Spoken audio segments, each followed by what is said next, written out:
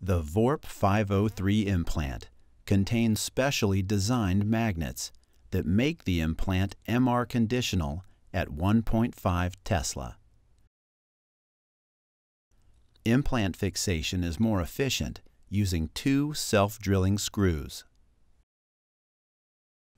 The conductor link length is shorter, and the implant has a clip-free and orientation-free FMT.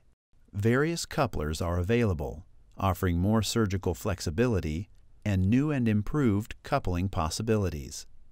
For the treatment of sensorineural hearing loss, one of the choices available is the Incus long process coupler.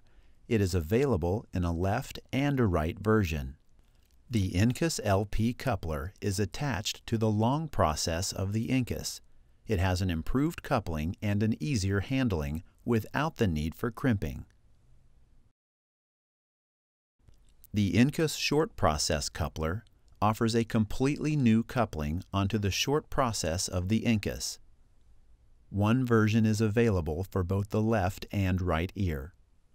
The Incus SP coupler is attached to the short process of the Incus.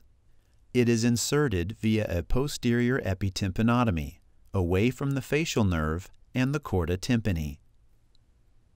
The longer legs sit over the body of the Incus, and the shorter legs over the short process of the Incus. Crimping is not needed, and with this coupler there are fewer surgical steps. For the treatment of conductive or mixed hearing loss, one of the choices available is the round window soft coupler. It has a shape that is anatomically optimized. The procedure with this coupler is more standardized and requires less drilling than round window vibroplasty without a coupler. The round window soft coupler is for placement on the round window membrane. It is stabilized by inserting a piece of cartilage behind the FMT assembly.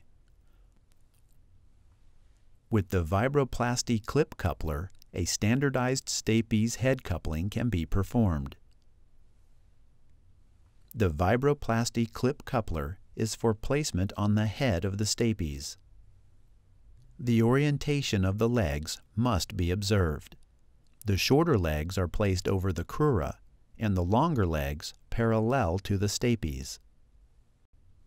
6 to 8 weeks after surgery, patients can be fitted with the audio processor, and their system is activated.